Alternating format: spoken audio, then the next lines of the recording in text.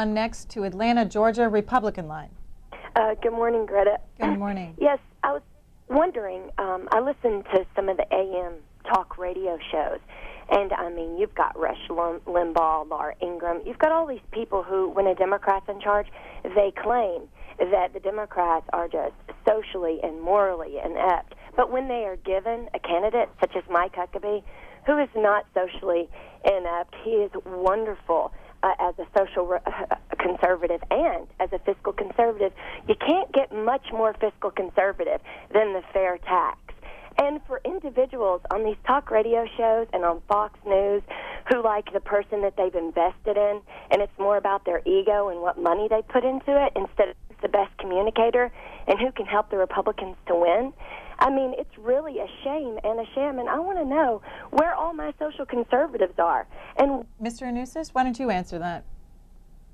Well, I think the social conservatives are very much backing not only Mike Huckabee, but some of the other candidates. I mean, they're very active in this race, and that's probably one of the big debates on the Republican side. I think you have seen Mike Huckabee have a tremendous appeal. That's why he won in Iowa. He's doing well here. He's running third in Michigan. He's not only appealing to social conservatives, but to the cultural conservatives, to the economic conservatives on the fair tax and other issues. Governor Huckabee is back here in Michigan right now, and in fact, I'll see him this afternoon at one of his events. And I think he's doing a great job of being out there. He's a good communicator. He's a quick-witted guy. But, you know, look, this is a primary, so people are making a decision. They throw out different ideas. Different people have a different view of what it means to be a fiscal conservative. Some people think the fair tax is a great idea. Other people don't think it's such a good idea. So, you know, you've got to kind of respect one another's views and understand that we're not all going to agree on everything at the same time. Be tolerant of one another as they don't agree with you. But in the end, I think if you take a look at Mike Huckabee, John McCain, Mitt Romney, we're head over shoulders with respect to anything the Democrats have to offer in November. What is the percentage of evangelical voters in Michigan?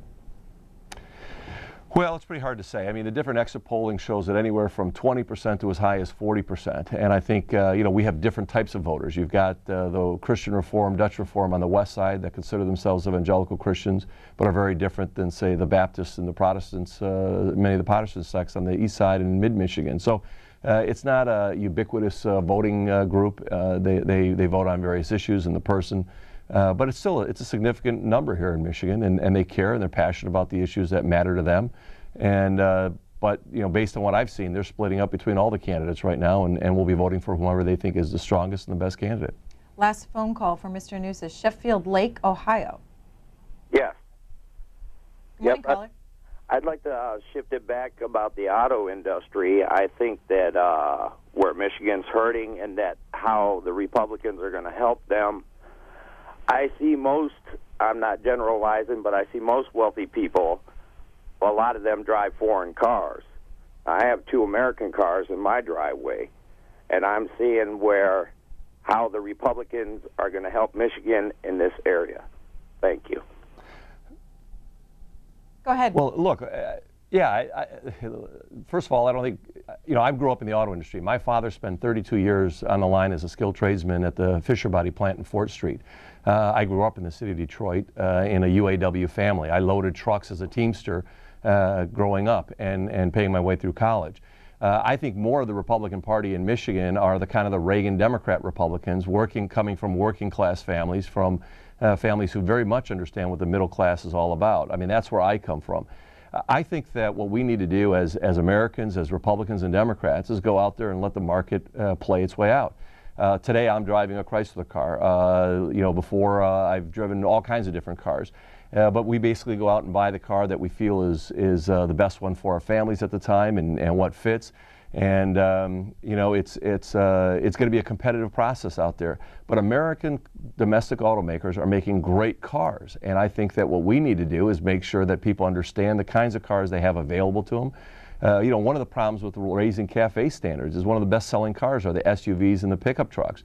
I also have a Ford pickup truck, and in order to meet some of these standards, they're going to force us to kind of cut back on some of the lines that Ford and GM and Chrysler now are being most competitive with, and that's the big truck industry.